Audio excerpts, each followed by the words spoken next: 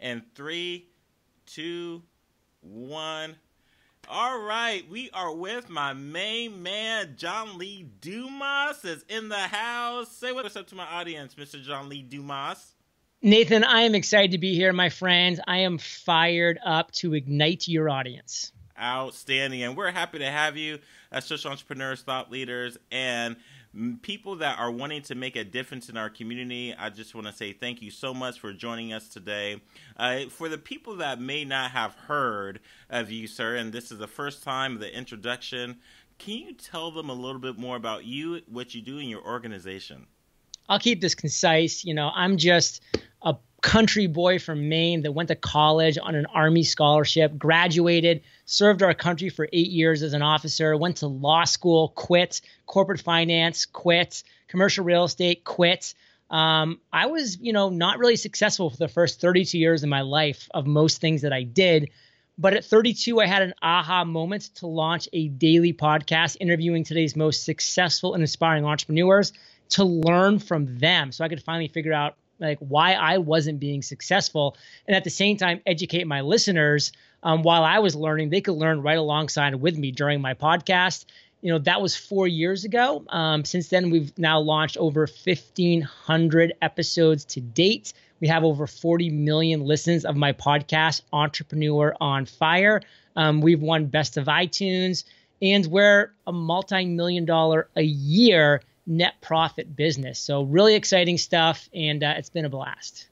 Outstanding. So for those that may not know, I give all my podcasting skills to Mr. JLD. He is the man.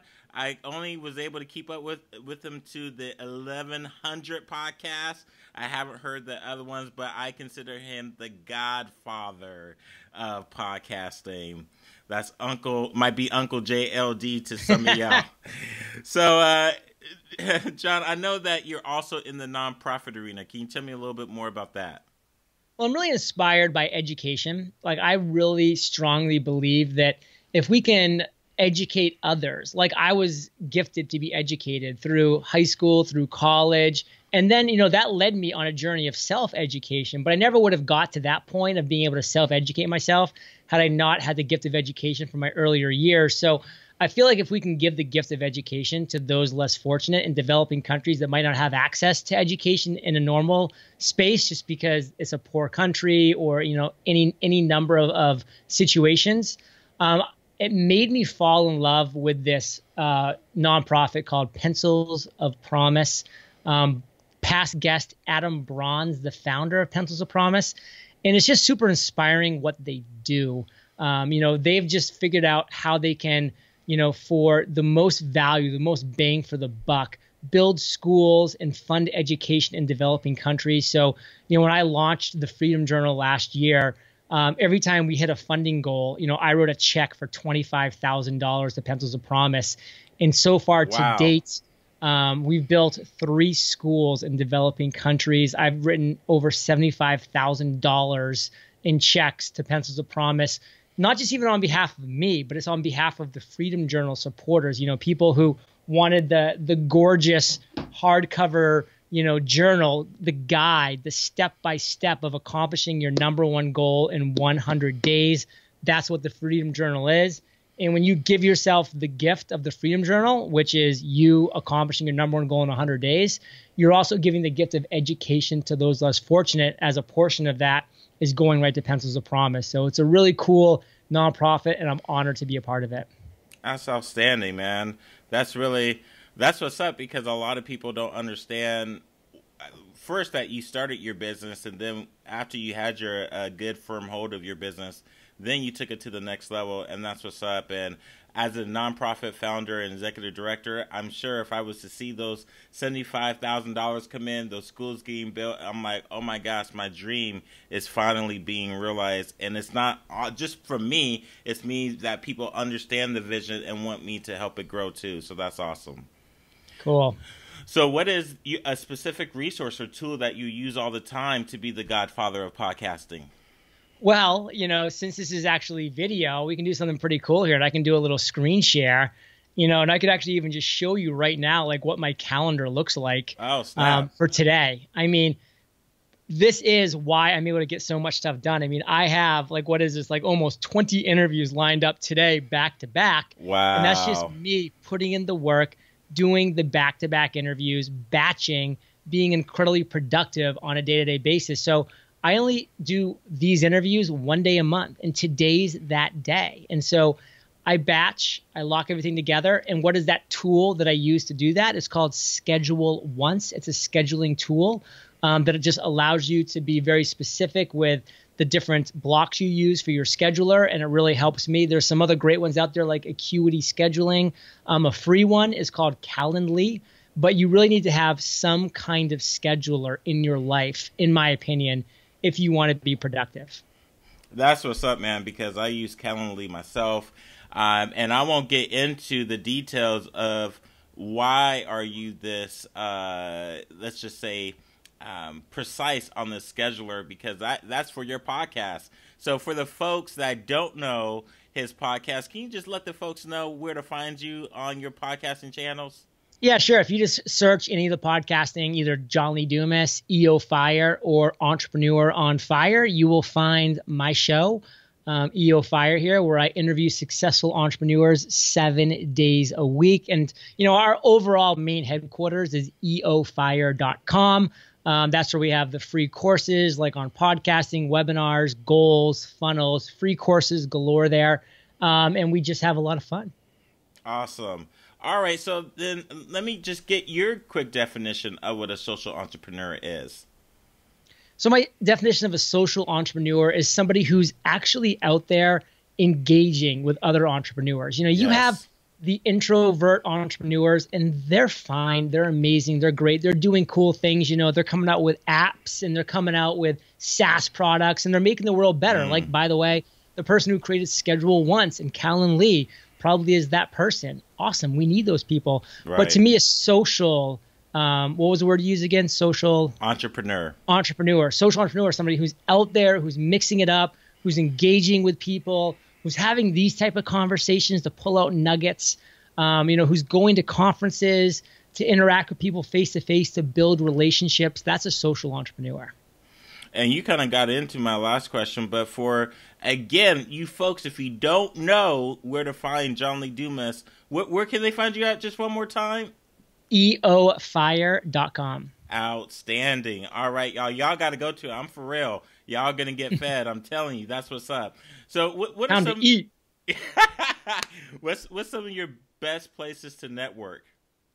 So I love networking. To me, it's huge. I kind of just mentioned conferences, and getting out of this where you are right now, Nathan, and where I am, which, by the way, is awesome that we can do this, that I can be in my studio here in Puerto Rico. Where are you coming at us from? Vancouver, Washington. Vancouver, Washington, a beautiful part of the world, by the way. I used to be stationed in Fort Lewis, Washington, back in my Army days. Oh, that's crazy. Yeah, so, love that neck of the woods. That part of the country is amazing. And then we can do this. This is so cool. But you got to get out and have meetups. Like, what's the nearest city? Like, how close are you to Seattle?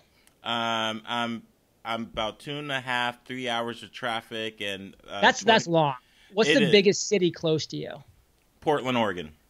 Portland, Oregon. So that's a great example because you're down by the border. Yep. And Portland, Oregon, has great meetups for entrepreneurs. I know that's actually the headquarters of Fizzle, which is a great online community for entrepreneurs. They do meetups. You got to get out and find your local meetups in the different cities that you're near. That's one thing that I miss being down here in Puerto Rico. They just don't exist down here to the same level because I'm like an hour from San Juan, which is they have a few things up there, but that's a little ways.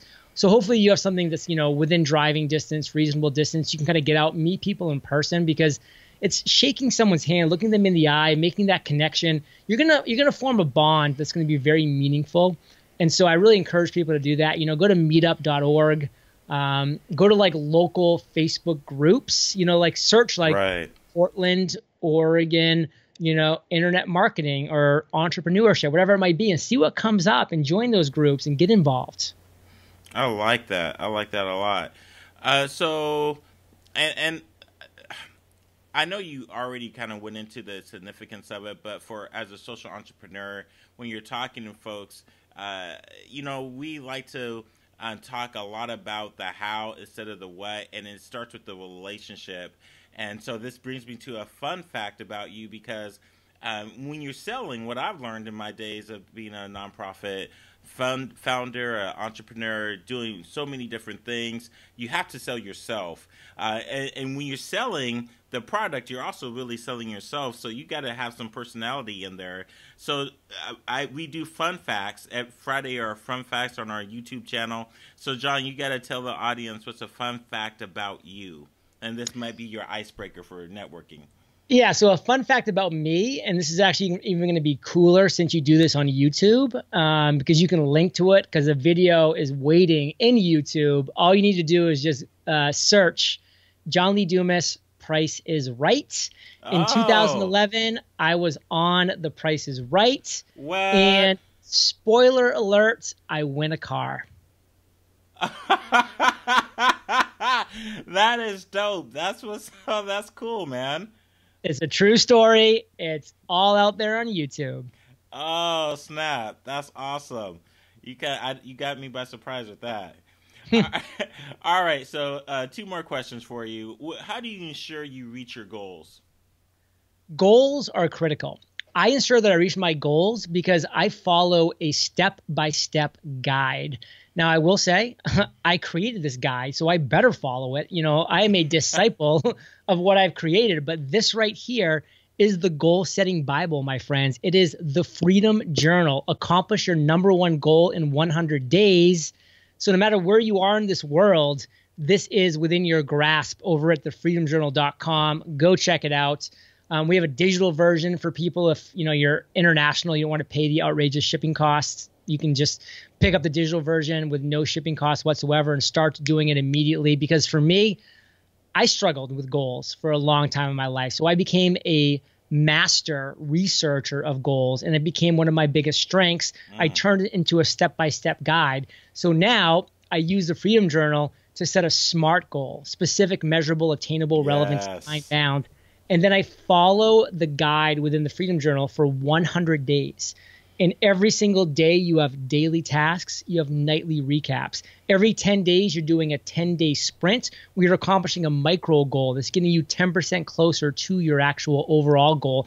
Every 25 days you're doing what's called a quarterly review, where you're looking back over those 25 days, seeing your weaknesses and where you struggle to make some adjustments and pivots, and then looking at what you actually succeeded in, what are your strengths, and what are you doing with those?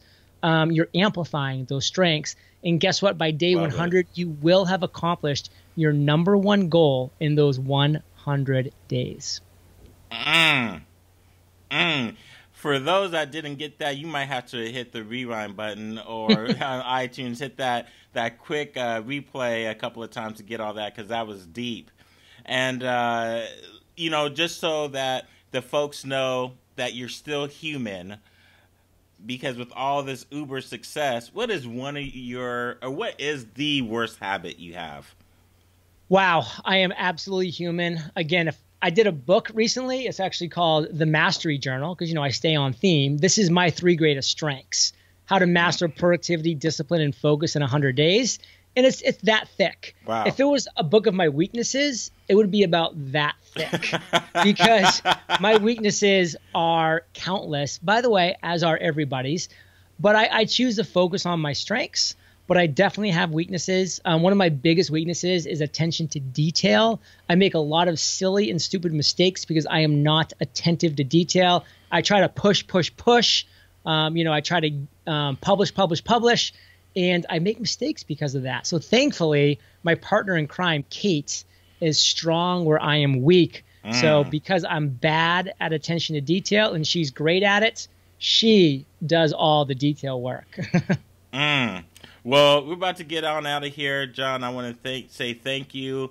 Again, tell the folks where you're at, just in case if they don't know. eofire.com is where all the magic happens. And as I quickly mentioned about the Mastery Journal, we're doing a killer Kickstarter campaign from January 23rd to February 24th for 33 days. You can learn more at themasteryjournal.com. But that's only if you want to master productivity, discipline, and focus in 100 days. So you heard the man, y'all. This is the godfather of podcasting, Mr. John Lee Dumas out of EO Fire. Thanks a lot, John, for joining us today. Nathan, I appreciate you, brother. Peace. Peace.